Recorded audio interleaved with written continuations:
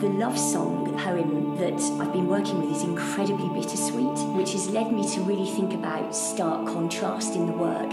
So something that's really tender that could then turn into being very suffocating.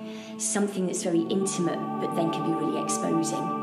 The space that's really crowded to then the space that's really open. So within the 7 sections, I'm really exploring the contrasts of bittersweet.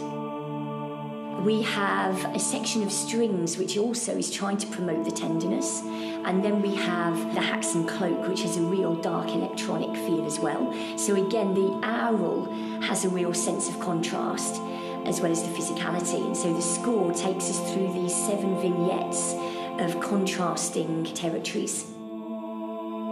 I've loved the opportunity of working with Verve. It's been really great for me. I travel around the world such a lot that it's been very nice to come and be in one location and just concentrate on one project. The dancers have contributed and influenced this work hugely. I really care about making a piece of work for the people in front of me and for the bodies in front of me. They come from very different walks of life, countries, training, institutions. So within the 12, I've got this real rich palette of experience to draw from, and it would be crazy not to look at that in front of me and let that influence my work hugely. It's for them, made with them, and only performed by them. I enjoy the sense that they feel they have ownership with it, and then I just treat it and refine it